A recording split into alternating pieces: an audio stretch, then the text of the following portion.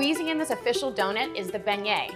Beignets are puffed, fried dough, usually yeasted or pâte à choux based. They're crispy, puffy, and absolutely wonderful. Usually, most people are used to a sweet beignet. Lots of powdered sugar, deep fried, usually doughy and thick.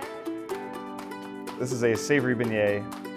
We wanted to figure out a way to serve potato salad with gumbo without actually serving potato salad. So, hence the potato beignet, if you will, and we'll be making that for you today. In a large sauce pot, combine the water, milk, butter, salt and pepper, and bring to a boil over high heat. With a wooden spoon, add all of the flour to the boiling liquid and mix well to combine.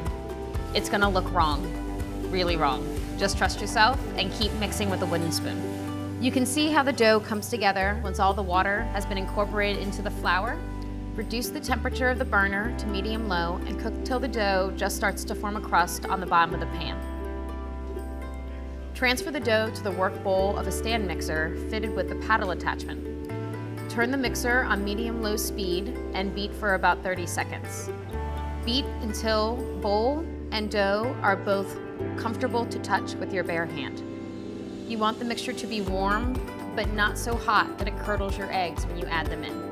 Add one egg at a time until all of the eggs have been added. While still warm, fold the riced potato mixture into the dough with a rubber spatula.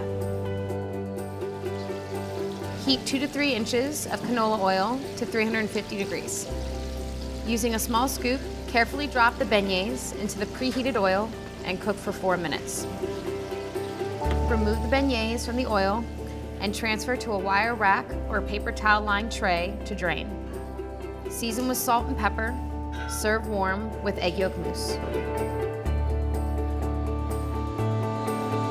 So now that you've gone to all the trouble of making these beignets, make sure you enjoy them while they're hot.